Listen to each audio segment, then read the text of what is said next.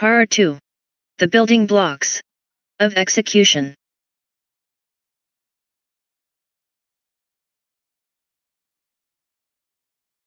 Chapter 3, Building Blocks. 1. The leader's 7 essential behaviors. What exactly does a leader who's in charge of execution do? How does he keep from being a micromanager, caught up in the details of running the business? There are 7 essential behaviors that form the first building block of execution. Know your people and your business. Insist on realism. Set clear goals and priorities. Follow through. Reward the doers. Expand people's capabilities. Know yourself. Know your people and your business. Leaders have to live their businesses.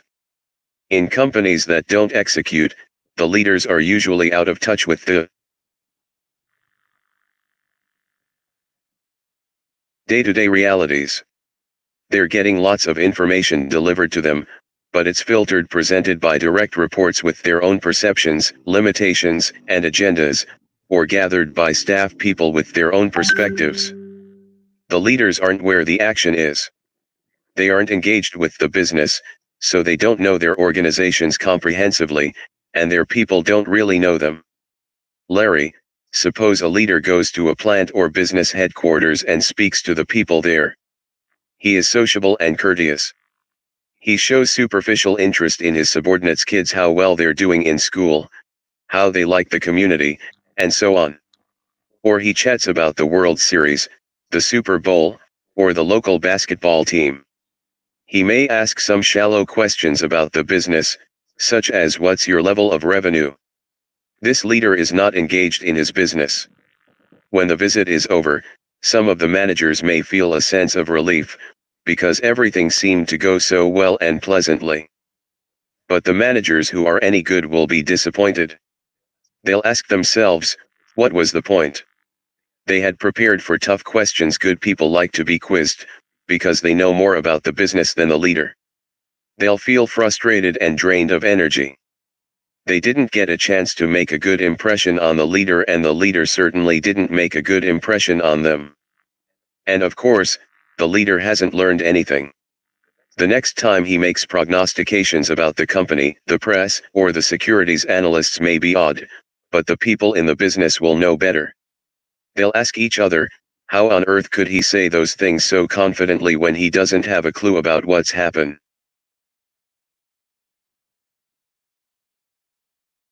Down here.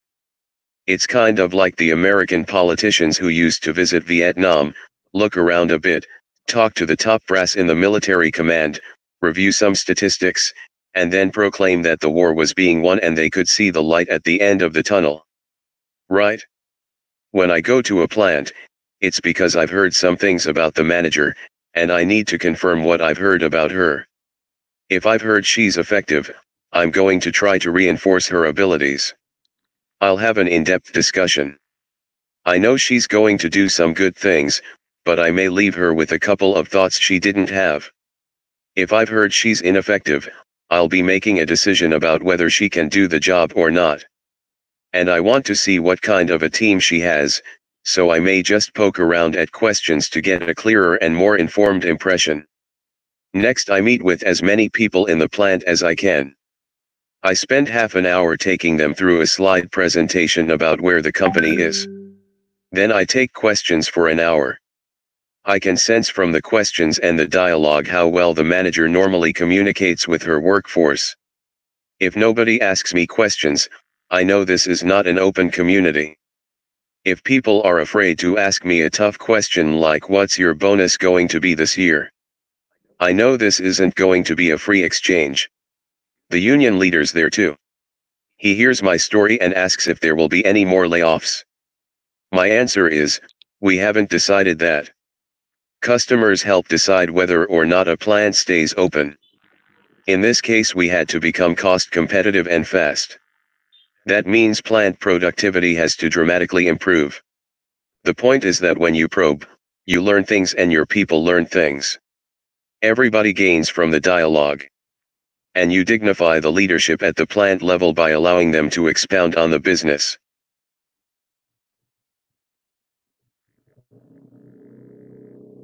Here's a typical example of such a trip. A few months after I returned to Honeywell, I went to a plant in Freeport, Illinois, that makes sensors. It was an old Honeywell business, not on the cutting edge of contemporary practices, except that it had a very productive Six Sigma effort and a very productive digitization effort. Nobody had asked the leadership to institute these things. They just decided they were the right things to do. The manager who ran the plant was very smart. "Your organization looks fine," I told him, "but there were problems too." We talked in depth about his staff. "How long have these people been here or in the same job?" I asked. "Too many of them had been there too long." "These are good people," I said, "but let's move them, promote them, so you can bring in some others once in a while to get some new insights. You've got to bring in some other people once in a while to get fresh thoughts, or you're always basically washing yourself in the same dishwasher. In other words, you've listened to all of the ideas of the people in the place, and you miss out on the fresh perspective of newcomers." Then I asked why his quality staff reported to manufacturing. "That's like putting the fox in charge of guarding the chicken coop," I said. "I want quality to be analyzing manufacturing." Then I asked, "Why isn't the business development man here?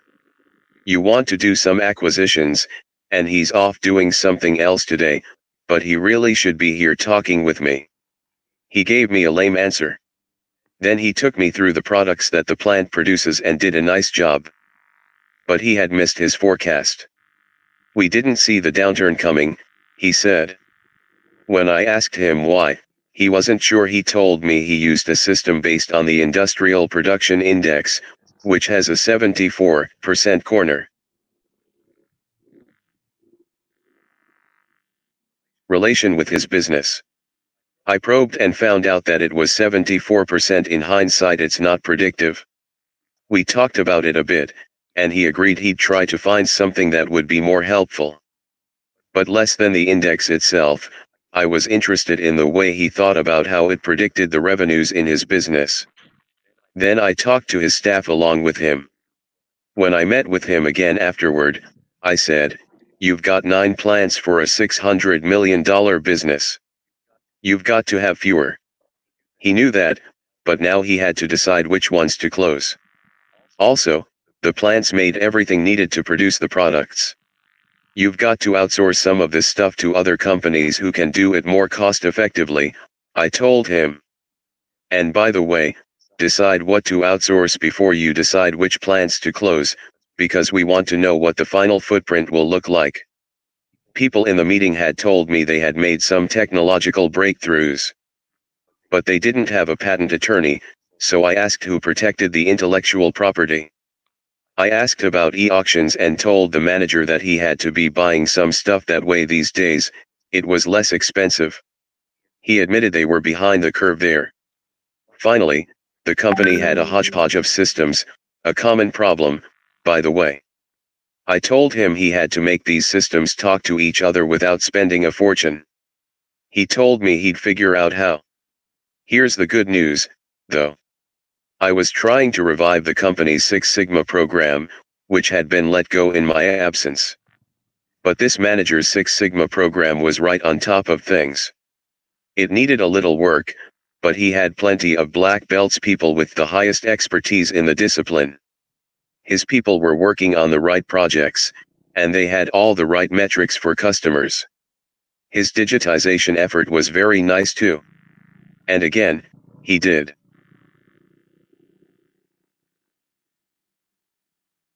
it all with no influence from headquarters. That was impressive. Here's what we both came away with about how to make the business better. He had to get some mix in people so they didn't all go brain dead talking to each other.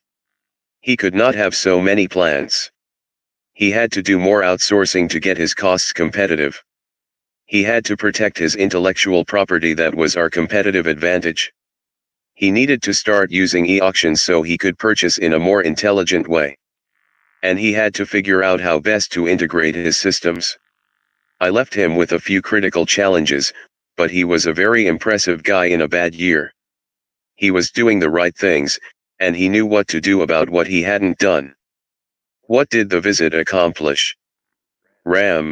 First, both parties came away with a clear agreement about what the manager needed to do to make the business better. Second, it was a great coaching exercise. Larry's tough questions got the manager to see the realities of his business more clearly and connected them with the external environment. The manager and his people saw the CEO-level view of competitive advantage. And the dialogue schooled them in how to think about the business in a more rigorous and analytical way. Third, Larry encouraged and motivated the plant team, creating energy. This is the modus operandi of a consistent process that makes a company more competitive. The key word is consistent. Leaders who are connected have distilled the challenges facing the business.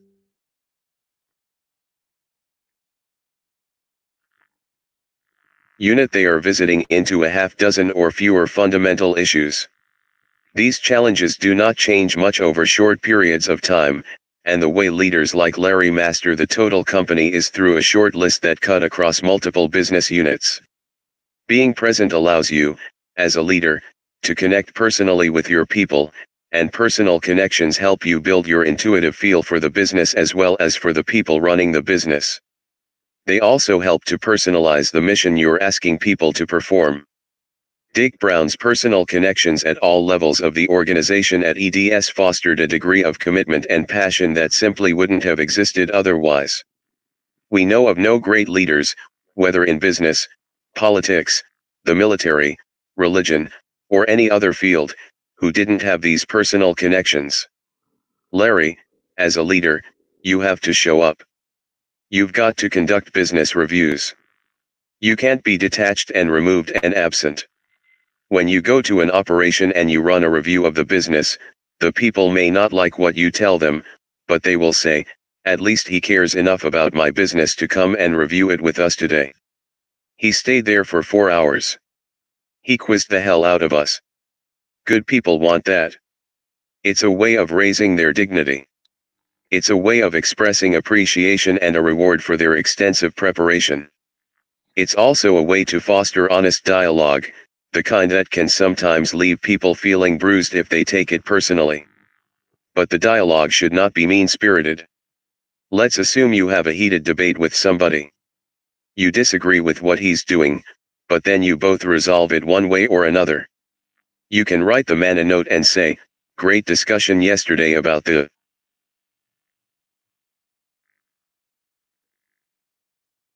growth plan for your group. Appreciate your setting forth your views and your candor and insistence that we confront reality. You're not going home mad, and you don't want him going home mad. You're trying to promote the ability to intellectually debate important points. It doesn't matter who wins or loses. The fact that the debate happened and a resolution occurred is good in itself.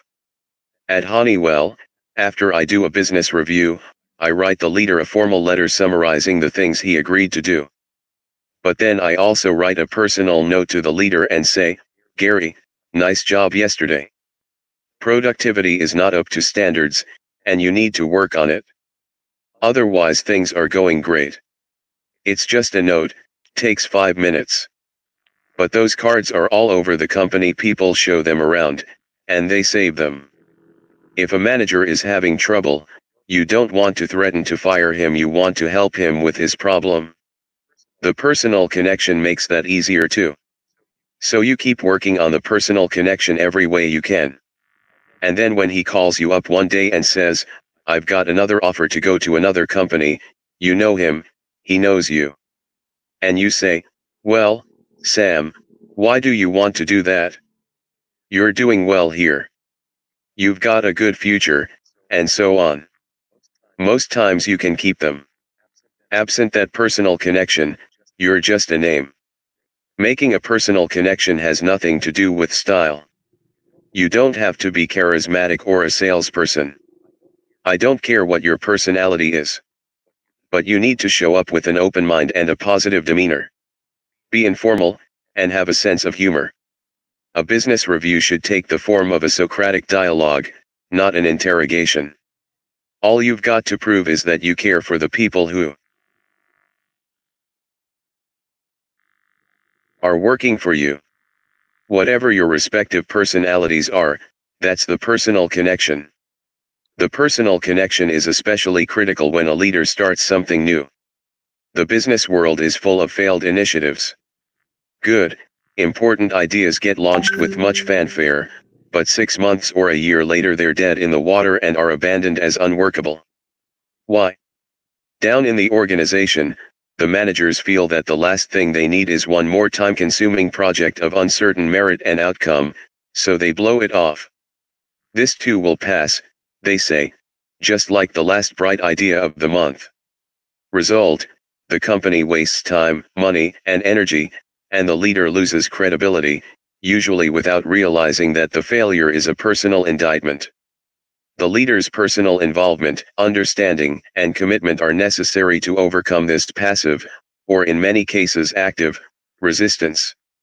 She has not only to announce the initiative, but to define it clearly and define its importance to the organization. She can't do this unless she understands how it will work and what it really means in terms of benefit. Then she has to follow through to make sure everyone takes it seriously. Again, she can't do this if she can't understand the problems that come with implementation, talk about them with the people doing the implementing, and make clear again and again that she expects them to execute it. Ram, in the mid-1990s, a friend told Jack Welch about a new methodology for making a quantum increase in inventory turns in manufacturing operations. Relatively few business leaders back then understood what a powerful tool faster inventory turnover was for generating cash and increasing return on investment. GE, the friend said, could generate cash if it could increase its inventory turns across the company. He gave Welch the name of a leading practitioner of this methodology, Emmanuel Campuris, the CEO of American Standard. At that time in the mid-1990s, American Standard had achieved in some plants as high as 40 inventory turns compared to the average of 4 at most companies. Welch was excited by the idea, but he was not content to get just the concept. He wanted to understand the workings personally. Rather than sending some of his manufacturing people out to investigate it, he paid a visit to Campuris and spent several hours with him. Then he followed through to learn the hows at ground level. He accepted an invitation to speak at American Standard.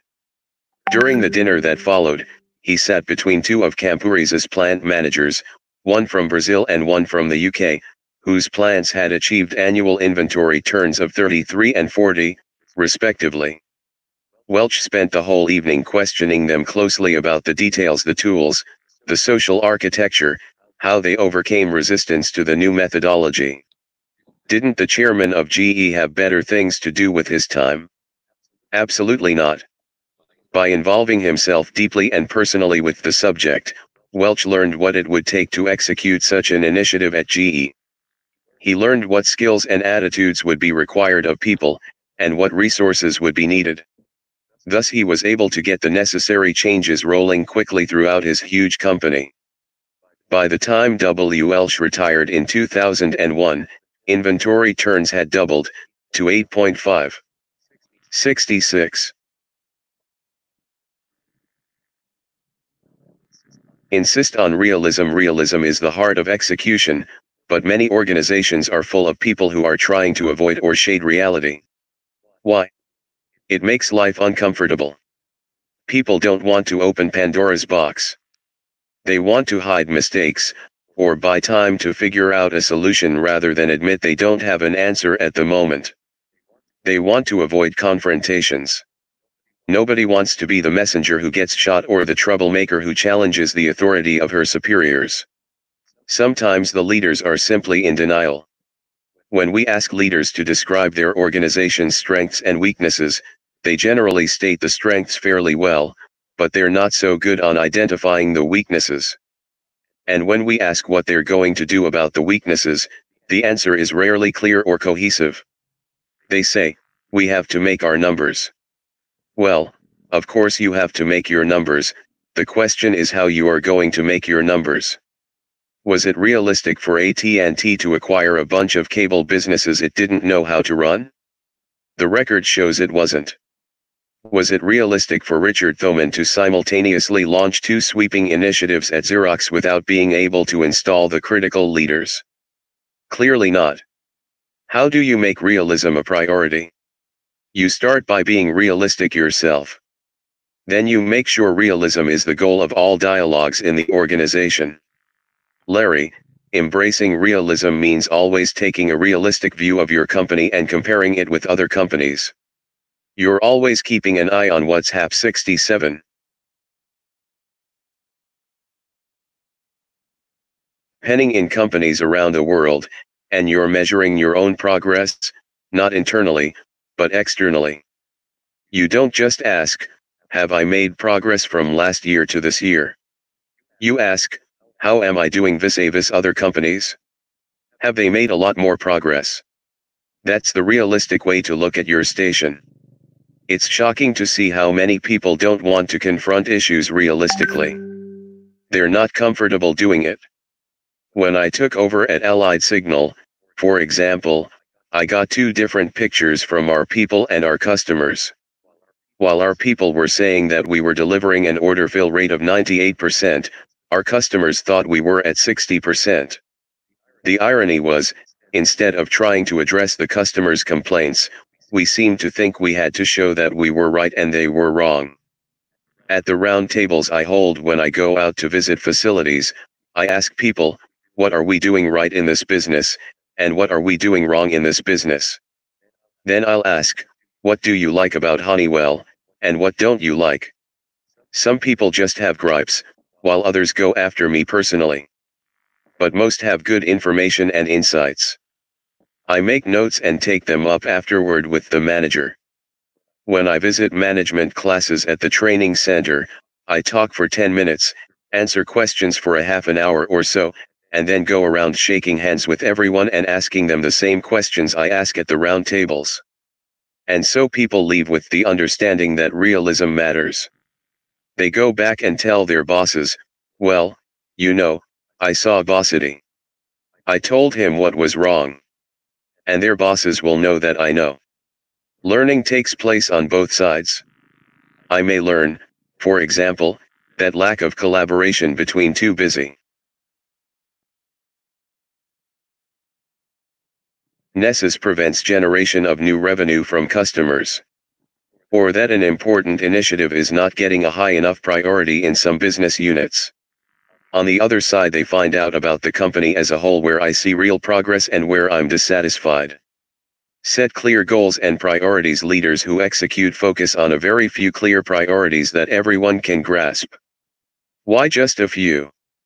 First, anybody who thinks through the logic of a business will see that focusing on 3 or 4 priorities will produce the best results from the resources at hand. Second, people in contemporary organizations need a small number of clear priorities to execute well. In an old-fashioned hierarchical company, this wasn't so much of a problem. People generally knew what to do, because the orders came down through the chain of command. But when decision-making is decentralized or highly fragmented, as in a matrix organization, people at many levels have to make endless trade-offs.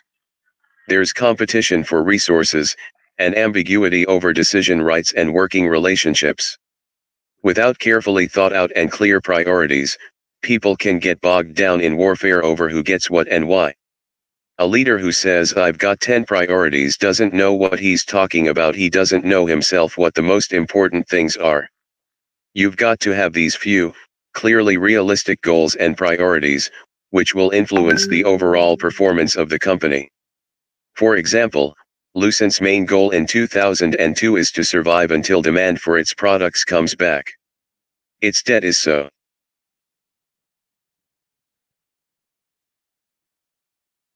high that its debt rating has been lowered, and it has come close to violating covenants with lenders. So Lucent's first priority is to conserve cash. This translates into keeping receivables and inventories to a minimum, selling assets that are not really needed, outsourcing manufacturing, and reducing costs. Its second priority is to focus on customers so it can build a durable revenue base. This priority is on the minds of everyone, and has a huge influence on day-to-day behavior. Along with having clear goals, you should strive for simplicity in general. One thing you'll notice about leaders who execute is that they speak simply and directly. They talk plainly and forthrightly about what's on their minds. They know how to simplify things so that others can understand them, evaluate them, and act on them, so that what they say becomes common sense. Sometimes it takes a new pair of eyes to clarify priorities. In August 2000, the world's largest retail chain in its category named a new CEO. The chain was losing ground to competitors. Caught up in the excitement of revolutionary ambitions, it had pursued e-commerce and other new non-store ventures, and had lost its focus on executing the core business. Its stock price had fallen by 2/3 over the past year. The senior management team urged the new CEO to grow the business by building more stores. But the CEO, who had risen through the company as a block-and-tackle execution-oriented person, felt the company was already chasing too many possibilities. He made improving the performance of existing stores his top priority, and focused his people on raising gross margins and comparable sales, improving same-store sales from year to year. He took 3 steps to translate these goals into actions. First, he sat down with his 10 direct reports to explain the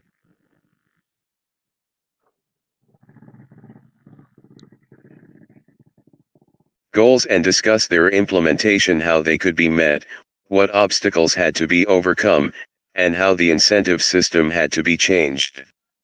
Then he gathered his roughly top 100 merchandising and store executives for a 2-day session. He taught them about the anatomy of the business, explaining directly and simply such things as what had happened to sales growth and why, what factors, such as logistics flow, were affecting the cost structure, and how harmony between the merchandising people and the stores was missing and what the consequences were. He set clear targets for the next 4 quarters and discussed with them how to meet the targets.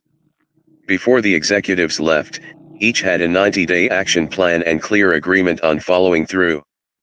Finally, he conducted a similar 2-day session for several hundred merchandising and store managers. As of December 2001, the chain's gross margins had improved dramatically, and its stock price had doubled. Follow through. Clear, simple goals don't mean much if nobody takes them seriously. The failure to follow through is widespread in business, and a major cause of poor execution. How many meetings have you attended where people left without firm conclusions about who would do what and when? Everybody may have agreed the idea was good, but since nobody was named accountable for results, it doesn't get done. Other things come up that seem more important, or people decide it wasn't such a good idea after all. Maybe they even felt that way during the meeting, but didn't speak up. For example, a high-tech company was hit hard by the recession of 2001, suffering a 20% decline in revenue. The CEO was reviewing the revised operating plan for one of his most important divisions. He congratulated the division president on how well he and his people had reduced its cost structure, but noted that the business would still fall short of its target for return on investment. And he offered a possible solution. He'd recently learned about the importance of velocity, and suggested that the division could make real gains by working with its suppliers to increase inventory turnover. "What do you think you can do?" he asked the purchasing manager. The manager replied that with some engineering help, he thought he could make substantial improvements. "I'd need 20 engineers," the manager added. The CEO turned to the engineering vice president and asked him if he would assign the engineers to the task. The vice president hemmed and hawed for half a minute. Then he said, in chilly tones, "Engineers don't want to work for purchasing." The CEO looked at the vice president for several moments. Finally he said, "I am sure you will transfer 20 engineers to purchasing on Monday." Then he walked toward the door, turned, and looked at the purchasing executive, and said, "I want you to set up a monthly video conference with yourself, engineering, the CFO, and me and the manufacturing manager to review the progress of this important effort." What did the CEO do here? First, he surfaced a conflict that stood in the way of achieving results. Second, by creating a follow-through mechanism, he ensured that everyone would indeed do what they were supposed to. This included the division president, who had sat passively on the sidelines until the CEO delivered his ultimatum. And 72. The CEO's action sent a signal through the rest of the company that others, too, could expect follow-through actions. Reward the doers. If you want people to produce specific results, you reward them accordingly. This fact seems so obvious that it shouldn't need saying. Yet many corporations do such a poor job of linking rewards to performance that there's little correlation at all. They don't distinguish between those who achieve results and those who don't, either in base pay or in bonuses and stock options. Larry, when I see companies that don't execute, the chances are that they don't measure, don't reward, and don't promote people who know how to get things done. Salary increases in terms of percentage are too close between the top performers and those who are not. There's not enough differentiation in bonus, or in stock options, or in stock grants. Leaders need the confidence to explain to a direct report why he got a lower than expected reward. A good leader ensures that the organization makes these distinctions and that they become a way of life, down throughout the organization. Otherwise, people think they're involved in socialism. That isn't what you want when you strive for a culture of execution. You have to make it clear to everybody that rewards and respect are based on performance. In Chapter 4, we'll explain why so many companies don't reward the doers, and how those that execute do. 73.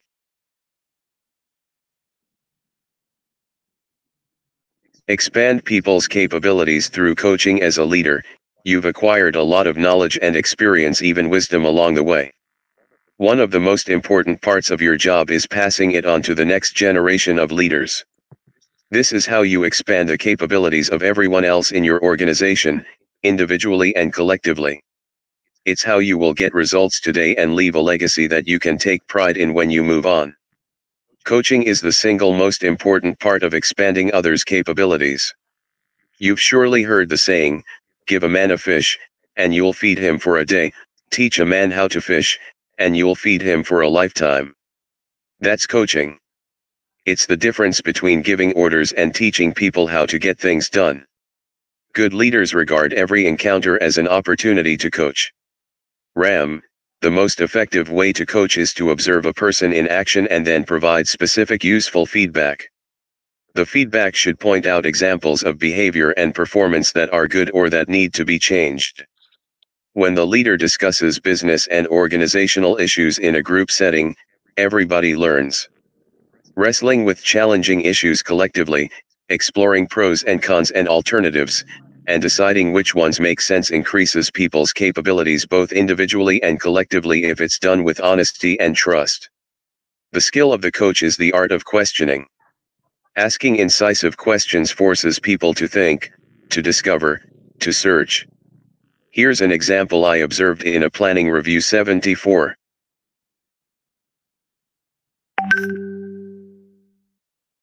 At a major American multinational company, the head of one of the largest business units was explaining his strategy for taking his division from third place in its European market to first. An ambitious plan, it depended on making sharp and swift market share gains in Germany. That was an inspiring presentation, said the CEO after it was over. But, he noted, Germany was the home base of the unit's most powerful global competitor, which was 4 times its size. How are you going to make those gains? He asked. What customers are you going to acquire? What products and what kind of competitive advantages will you need to beat the German competitor and gain and sustain market share? The division head didn't have answers to these business questions. The CEO then turned to evaluating organizational capability. How many salespeople do you have? He asked. 10, the leader answered. How many does your main competitor have? The answer I could barely hear the man, he was so sheepish. 200. The CEO's last question was more of a statement. Who runs Germany for you? Wasn't he in another division until a few months ago? How many levels are there between you and the person running Germany? With a few simple but critical questions, the CEO had exposed weaknesses in the strategy that would have made it a certain failure in execution. Many CEOs would have ended the dialogue there, leaving the business leader chastened and miserable. And in doing so they would have missed an important opportunity to coach all the leaders at the meeting, helping them with both their personal growth and the company's growth. But this CEO's aim was to educate his team on planning realistically. 75.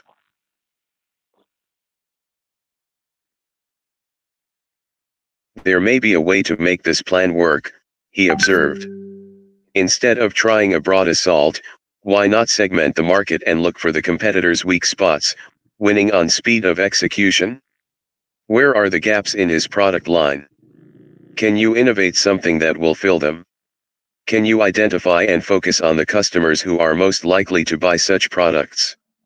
At the meeting's end, the leader, energized by the challenge, agreed to rethink the plan and return in 90 days with a more realistic alternative. And everybody learned an important lesson about the anatomy of the strategy process. The same principles apply to coaching an individual privately. Whatever your style, whether it's gentle or blunt, your aim is to ask the questions that bring out the realities and give people the help they need to correct problems. Larry, let's say you've got a person making all the numbers, making all his commitments, but his behavior is terrible. Charlie's working people 7 days a week, he hollers, and he won't hire a woman. You call him in and say, "I love you, Charlie, but the things you're doing are going to preclude you from making numbers down the road. People aren't going to put up with this nonsense anymore. You've got a couple of choices. I'm going to be your coach. I'm going to talk to you myself. And I want this behavior changed, or you're not going to go any farther, or you're going to have to leave." Charlie may argue that his behavior's not so bad. You give him the evidence. "Okay, I've got 10 people here.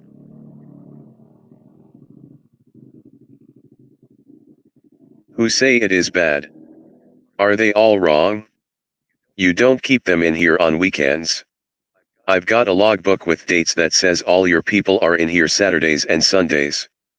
I've told everybody around here, I don't want you in here every Sunday. Is that a lie? No, well, then your behavior is bad, right? Right. Now, let's think about how we're going to fix it. This isn't a disaster, but you've got to fix it. Sometimes people like Charlie do fix it and sometimes they don't. If they don't, you've got to get rid of them, because ultimately it will affect results. So it isn't just numbers, it's behavior. Education is an important part of expanding people's capabilities if it's handled right. Many companies are almost promiscuous about it, offering cornucopias of generic courses in management or leadership and putting far too many people into them. In one company I know, every bonus-eligible manager went through the executive development program. It was an absolute waste of time for 50% of them. You need to make judgments about which people have the potential to get something useful out of a course and what specific things you're trying to use education to accomplish, in order to expand the capabilities of the organization. At Honeywell, our learning strategy is based on the kind of organizational capabilities people need. Some of these include tools people have to master: Six Sigma, digitization, managing the flow of materials through a work cell by self-directed teams. Some are broader, having to do with executive development. Here the best learning comes from working on real business problems. We ask people look to at 3 or 4 issues facing the company, and we form them into teams to work on those issues. Keep in mind that 80% of learning takes place outside the classroom. Every leader and supervisor needs to be a teacher. Classroom learning should be about giving them the tools they need. Know yourself. Everyone pays lip service to the idea that leading an organization requires strength of character. In execution, it's absolutely critical. Without what we call emotional fortitude, you can't be honest with yourself, deal honestly with business and organizational realities, or give people forthright assessments. You can't tolerate the diversity of viewpoints, mental architectures, and personal backgrounds that organizations need in their members in order to avoid becoming ingrown. If you can't do these things, you can't execute. It takes emotional fortitude to be open to whatever information you need, whether it's what you like to hear or not. Emotional fortitude gives you the courage to accept points of view that are the opposite of yours and deal with conflict, and the confidence to encourage and accept challenges in group settings. It enables you to accept and deal with your own weaknesses, be firm with people who aren't performing, and to handle the ambiguity inherent in a fast-moving, complex organization. Ram, you surely have noticed that the best leader is often not the most brilliant person in the outfit, or the one who knows most about the business. What gives this person more confidence to be a leader than others who are demonstrably better in one dimension or another? Here's a clue. A certain executive lacked an essential quality that he needed to be a strong leader. He was the CEO of a large company I worked with, who had 2 executive vice presidents reporting to him. One VP, responsible for about 60% of the company's business, was an old and trusted colleague, completely loyal to the CEO. But he was faltering. In his gut, the CEO knew it, but he was unable to make the tough decision to let him go. It wasn't the first time the CEO had faced this issue and frozen, that other time somebody else cleaned up the mess. Eventually the board ordered the CEO to get rid of him. With that, the power passed to the board, and the inevitable consequence was that the CEO himself went shortly thereafter. This man was smart and pleasant to people, and he knew the business. But he didn't have emotional fortitude. On the contrary, he had an emotional blockage that kept him from dealing forthrightly with the inadequacy of his executive vice president. Psychologists know that some people are limited, even crippled, by emotional blockages that prevent them from doing things that leadership requires. Such blockages may lead them to avoid unpleasant situations by ducking conflicts, procrastinating on decisions, or delegating with no follow-through. On the darker side, they may drive the leader to humiliate others, draining energy and sowing distrust. Emotional fortitude comes from self-discovery and self-mastery. It is the foundation of people skills. Good leaders learn their specific personal strengths and weaknesses, especially in dealing with other people, then build on the strengths and correct the weaknesses. They earn their leadership when the followers see their inner strength.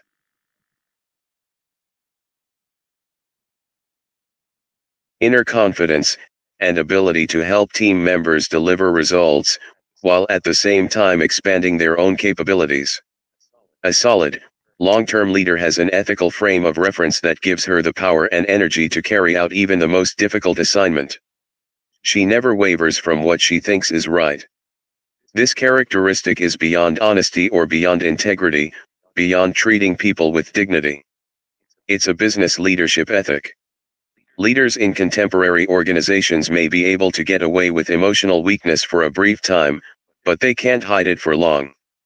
They face challenges to their emotional strength all the time.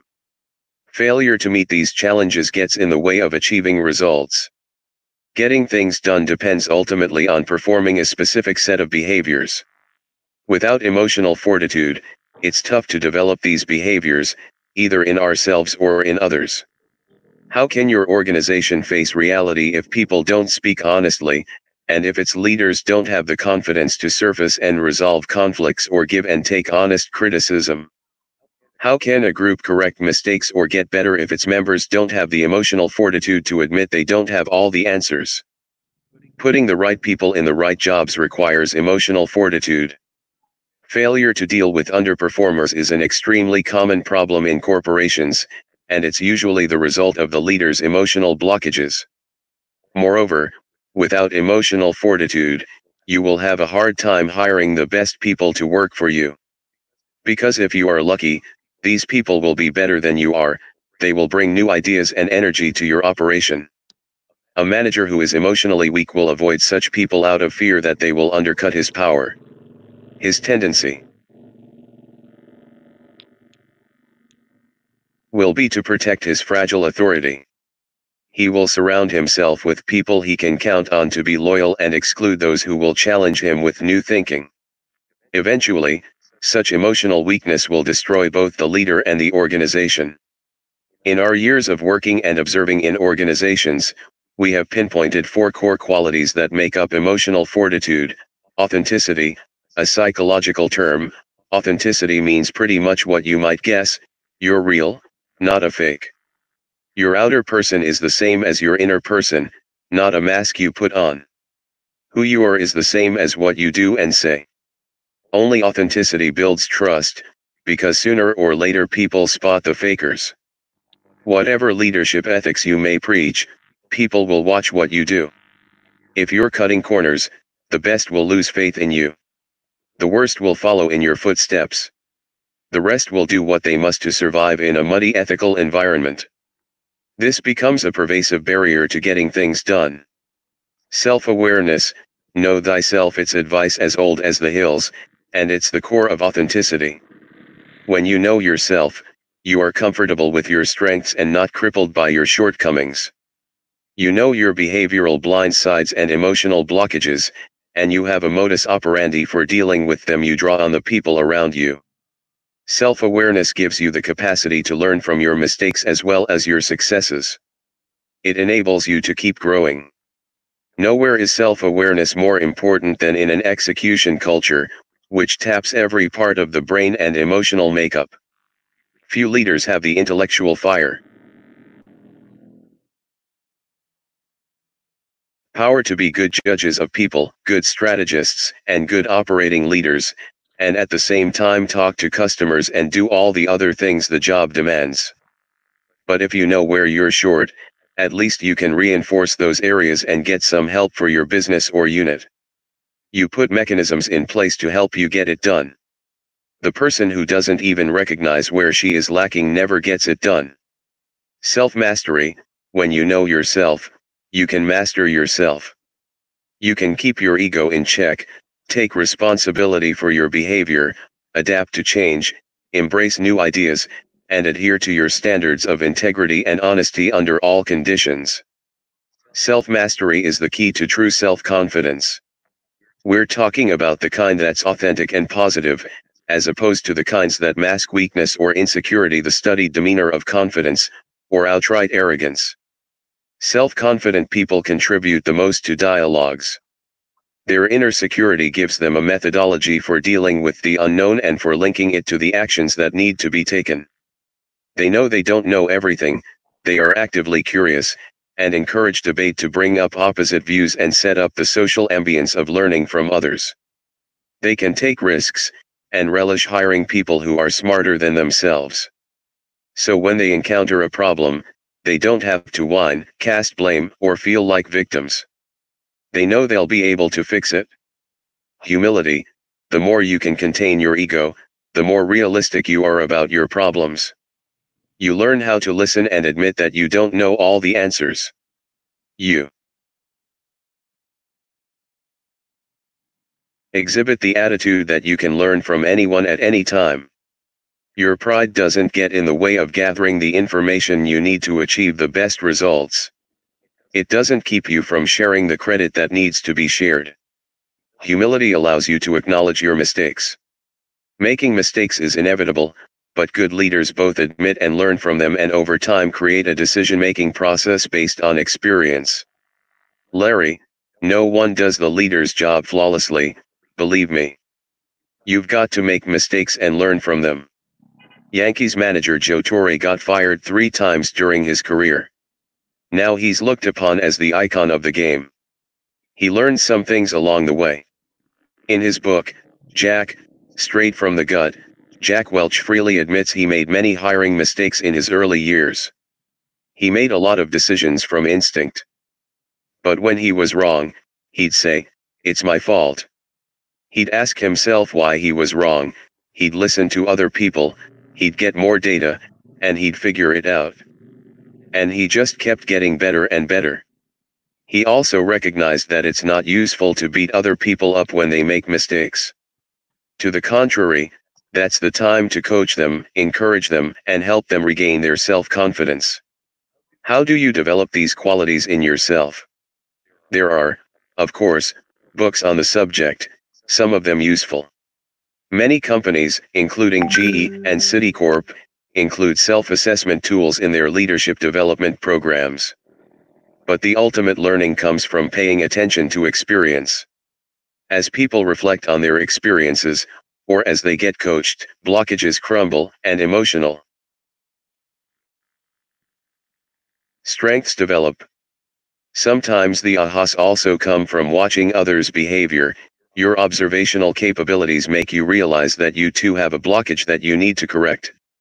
Either way, as you gain experience in self-assessment, your insights get converted into improvements that expand your personal capacity. Such learning is not an intellectual exercise. It requires tenacity, persistence, and daily engagement. It requires reflection and modifying personal behavior. But my experience is that once an individual gets on this track, his or her capacity for growth is almost unlimited. The behavior of a business's leaders is, ultimately, the behavior of the organization. As such, it's the foundation of the culture. In the next chapter, we present a new framework for changing the culture of an organization. Chapter 4, Building Block 2, Creating the Framework for Cultural Change. When a business isn't going well, its